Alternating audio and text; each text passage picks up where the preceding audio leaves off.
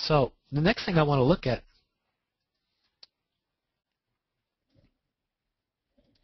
are superconducting shields. The superconductors are characterized by zero electroresistivity below a critical transition temperature, which would be 77 Kelvin for high temperature superconductor like YBCO.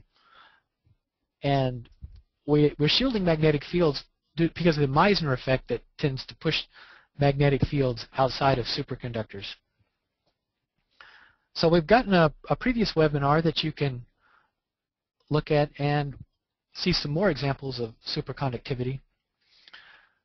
The two different types of superconductors, type 1 and type 2 superconductors, depends on the magnetization versus H. So a type 1 superconductor will have a magnetization curve that looks similar to the red curve, and a type 2 superconductor is more like the blue curve here. So we have flux penetration into a superconductor for a type 2 superconductor, whereas a type 1 superconductor will become normal after exceeds a critical field HC. So today we'll just look at a type 1 superconductor, and the previous webinar you can see how we model type 2 superconductors using QuickField.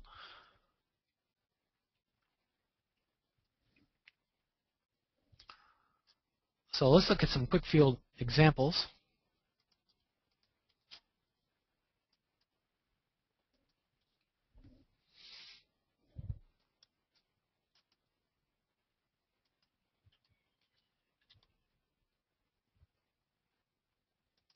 Okay, this is a superconducting tube modeled in XY symmetry. This is very similar to in fact, the same geometry as the mumetal that we looked at previously.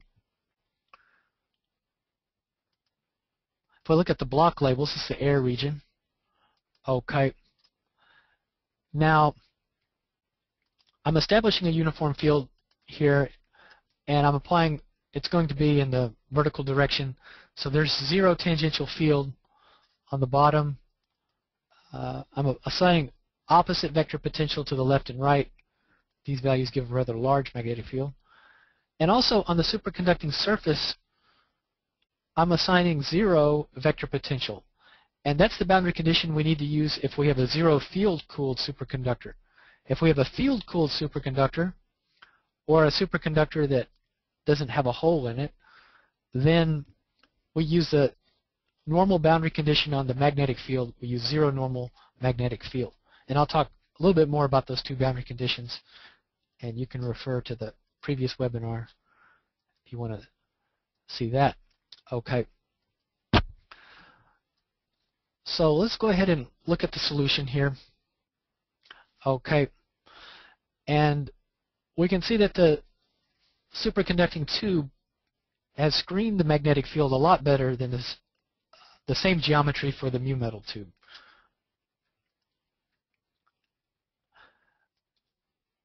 If we look at a contour,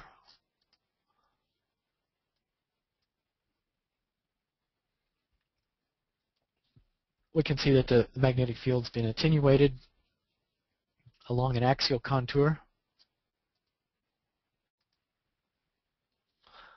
And we can look at individual values in solution region.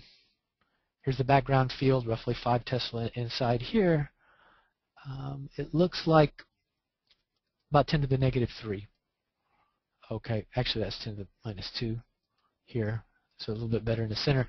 The shielding will go exponentially with the length of the tube, and if we want to do this exactly, we can also model this in axial symmetry, and the shielding factor agrees very well with analytical solutions in that case. And I just want to show this for visual purposes and for this particular example. Now, what happens if we change the direction of the magnetic field? Okay, so let's go back to the geometry, and I'm going to switch the direction of the magnetic field, and so therefore I'm going to put opposite values of vector potential on the bottom and the top edges here. Okay.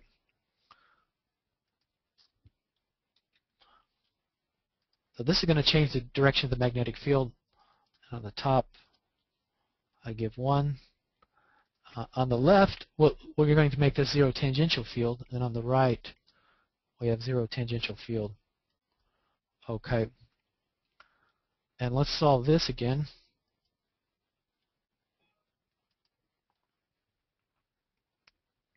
Okay.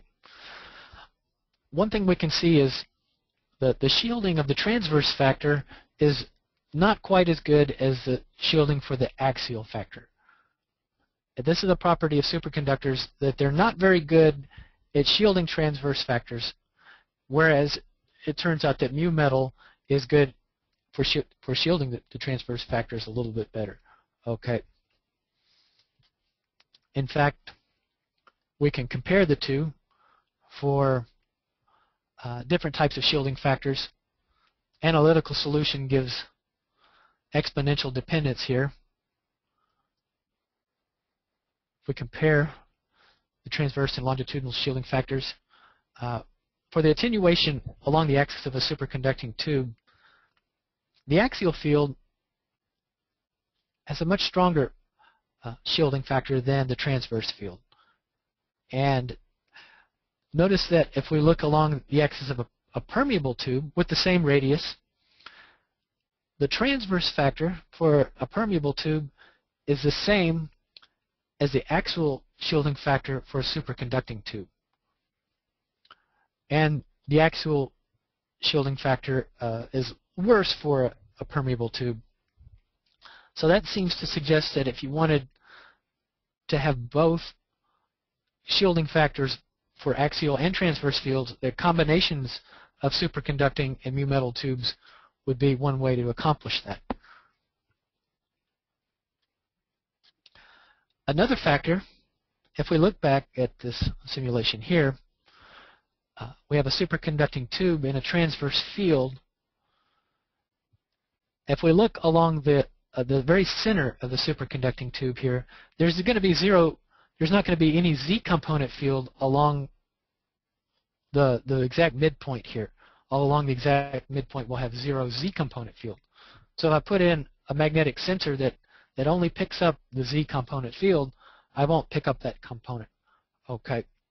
And furthermore, we can use the fact that the total flux inside of a superconducting zero field cool ring is 0, and we can find a very specific location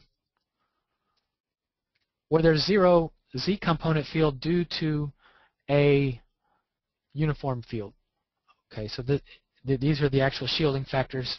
This is calculated in axial symmetry for a zero field cool ring, where we apply a boundary condition of 0 vector potential, whereas for the field cool ring we apply normal B equal to 0, and that would also model a disk with a slit in it like this.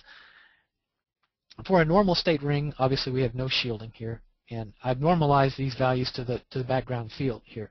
Okay, so if you want to shield both axial and transverse factors, you have only a Z component pickup coil, and if you can locate your pickup coil at these nodal points inside of the opening of a superconducting ring, and you should be able to screen uniform fields that are distant from your source.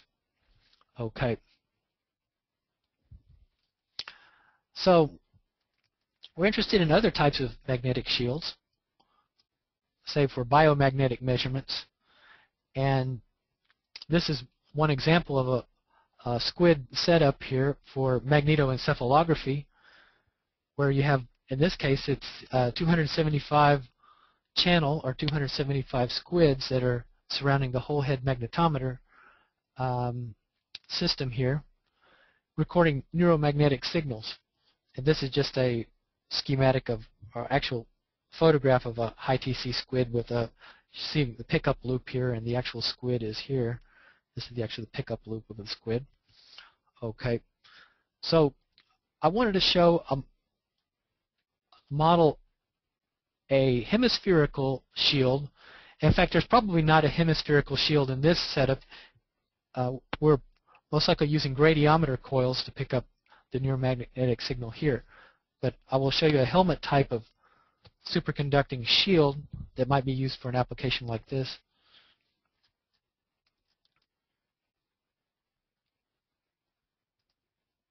Okay.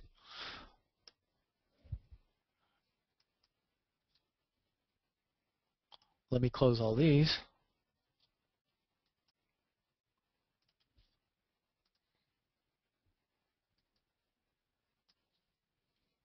Okay. So I'll show you the first the axisymmetric calculation here.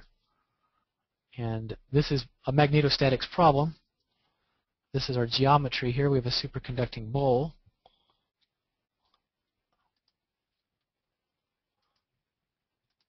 This is the air region. This is our helmet. The air has unit permeability. The helmet now, I'm modeling this a little bit different than I did previously because this is not a multiply connected superconductor. It's a single piece. So we can model the superconductor with a very tiny permeability. There's actually three ways we can model permeability and two types of boundary conditions for a superconductor. Okay. On the side, I've put an enormous flux function before, and once again we have zero tangential field so that we have a z-directed magnetic field. And I can look at the solution for this, and you can see that how the axial field is screened here, as well as we can look at the screening currents that are flowing on the actual shield itself. Okay, so if I look at a contour plot along the surface of the bowl, okay, this gives me the magnetic field. It actually increases towards the edge of the shield. And if I look at the field strength, okay, this gives us the supercurrent density of supercurrent that's flowing on the surface of the superconductor. Okay.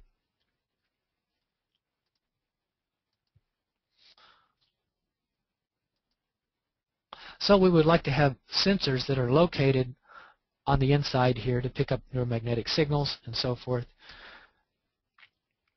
Now, what about the transverse field? Okay, this is the axial field. What about the sideways field?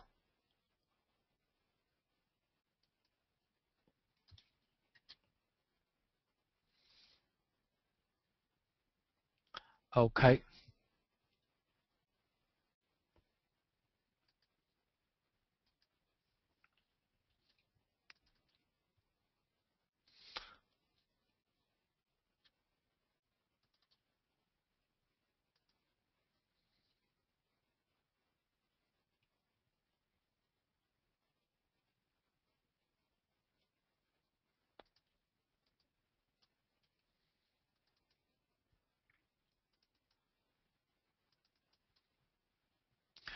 All right, so I've modeled the helmet here in XY symmetry.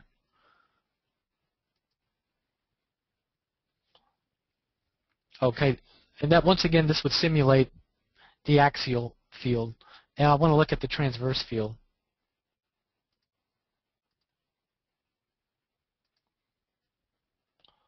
So I'm going to go ahead and change the boundary conditions.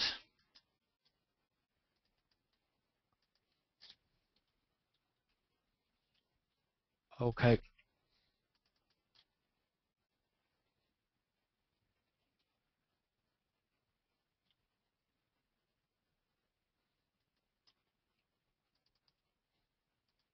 Zero tangential field on the left and the right. Okay.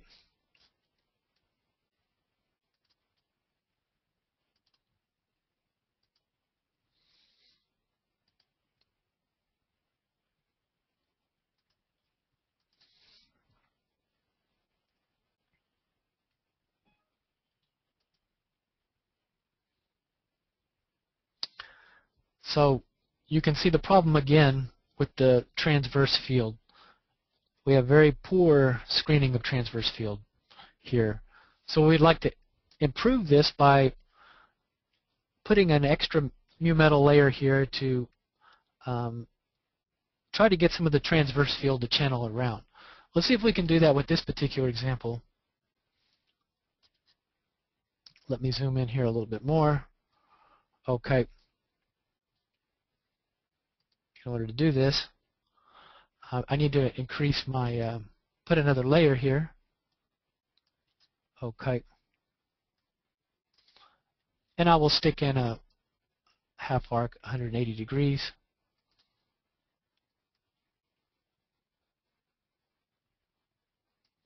Okay.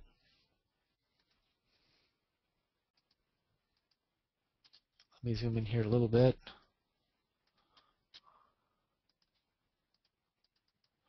So we're going to call this mumetal. Okay.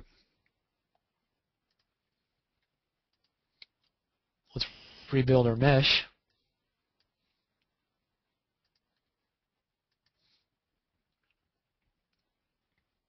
Okay.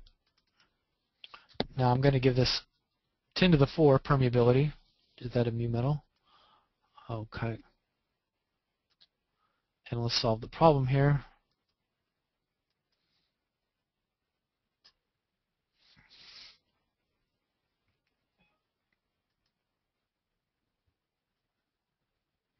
Okay. So we have a lot fewer flux lines that are penetrating the helmet here. So if we wanted to screen both axial and transverse fields for an application like this, it would be good to have a permeable region to channel the transverse fields, whereas the superconductor is more effective at channeling the axial fields here. Okay. And if you wanted to get the exact solution, we can look at in axial symmetry here. So let me go ahead and open that example just to show you. We can do this if you want to get actual signal to noise ratios and so forth.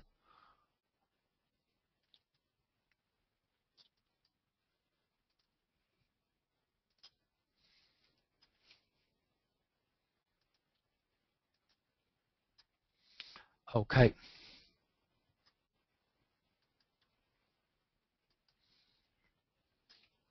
So once again, this is our combination mumetal superconducting bowl, but now this is in axial symmetry.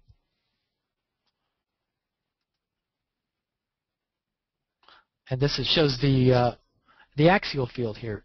So if you wanted to calculate the signal to noise ratio of the shield, you could calculate for a given dipole source that would correspond to some neuromagnetic signal inside of the shield. You could calculate the field with and without the shield present and calculate the improvement in signal to noise ratio. Okay.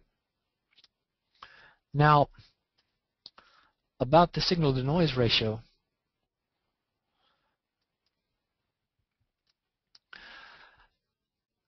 The signal to noise ratio you can calculate with the shield and also calculate the signal to noise ratio without the shield. So you'll have a background noise field and you'll have some dipole source field. There will be some improvement in signal to noise ratio that you can calculate as the ratio of these two S and R's. Okay. So it's possible that the shield is going to attenuate the field that you're interested in as well as the background noise field. So this figure of merit is really how beneficial a given shield is for a certain application.